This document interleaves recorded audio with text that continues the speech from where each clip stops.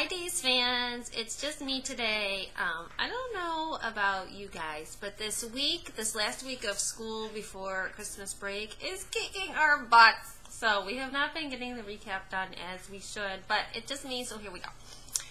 I really think that EJ is going to, I don't want to use the word force, but he's going to make Nicole do something of a physical nature with him. Kiss, hug, get busy, so that she cannot continue this charade of being with Brady but pretending she's not. Because that is where Brady will draw the line. If she starts making out with EJ or something, he is not going to put up with this little thing anymore. And then she really will have to pick whether she wants to be like Cindy's pretend mom or Brady's love interest. Gift of Amber made an interesting point on Twitter recently that perhaps somehow in some crazy way Nicole really is Sydney's mom, and I would love that with every fiber of my being. And I don't see that that's out of the realm of possibility storyline wise.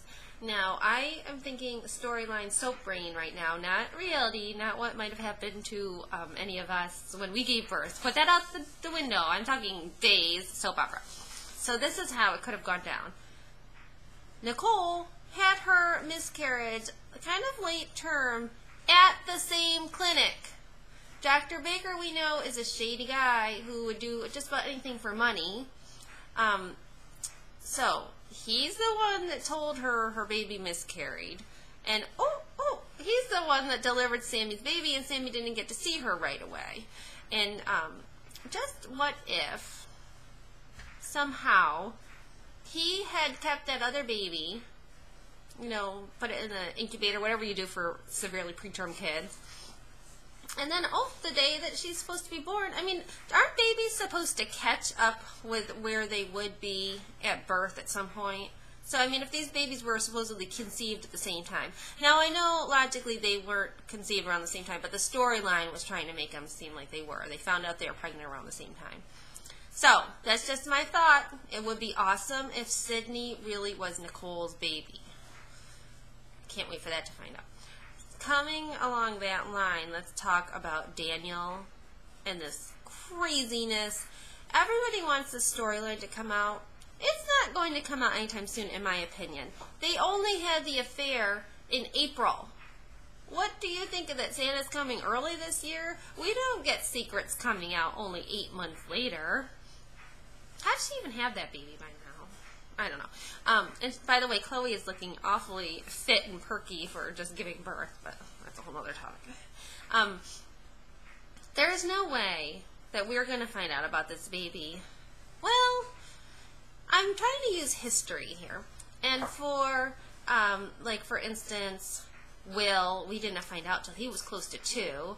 And for Claire, she was almost a year, I think. It was around a year. But for Belle, they found out by, I think, her baptism. She was pretty little when they found out Roman wasn't her dad. So I guess there is a possibility. But what are they going to do now that Daniel is certain Philip is lying? And he's probably using his whole, I'm a expert doctor. I can tell by the way your eyes are looking and your pulse. And, doctors can tell stuff about your physical symptoms of lying. I want to know, how are Philip and Chloe going to cover this up? So far, Chloe has been taking the complete brunt of all this. She's the one that's been having to deal with Carly and get paternity tests, and she's let Philip completely off the hook. I think it's time for Philip to stand up. Now, if I were him, I would say, you know what, yeah, I did kiss that girl at the pub. I didn't want to. She came on to me, and it all happened so fast, and Stephanie saw that. And that's the cheating that she was talking about. And it's perfect. Go with that route. Don't ever tell him you slept with his wife. It's not going to go well. There is no way anybody's going to get happy forgiveness out of that. Please, please, please, dear God, do not let Stephanie and Nathan go through with this wedding.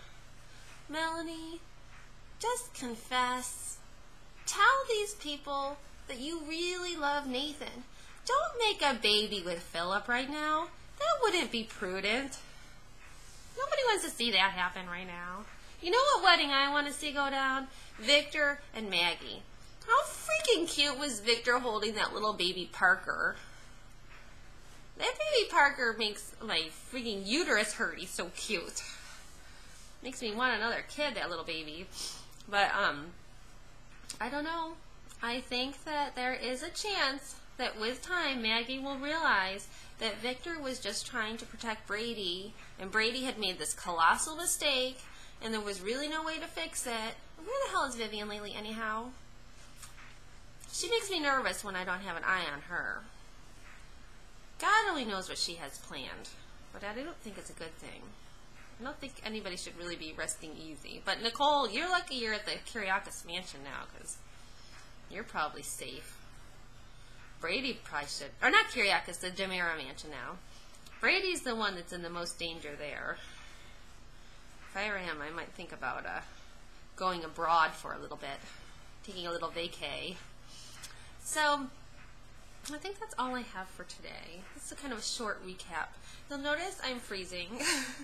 I moved to Florida because it was cold where I lived before, and evidently I haven't moved far enough south, because here I am in my home with my coat and scarf on, because these windows behind me are like conduits to the outdoors. There's no insulation at all in this house. Enough of that, you don't care. I can already feel the snowballs coming hurling at me from those of you that live farther north, so I'll stop on that vein.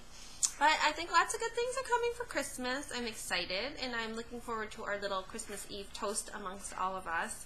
We will be up in New York, so we will toast you from there. And let's see what Thursday's episode. Thursday can sometimes be as good as a Friday. Sometimes it's like a pre-Friday, Friday Eve, if you will. So, looking forward to what they have tonight. Okay, so the couple that watches Days Together stays together even when we're not together. Okay, bye guys. Have a great day.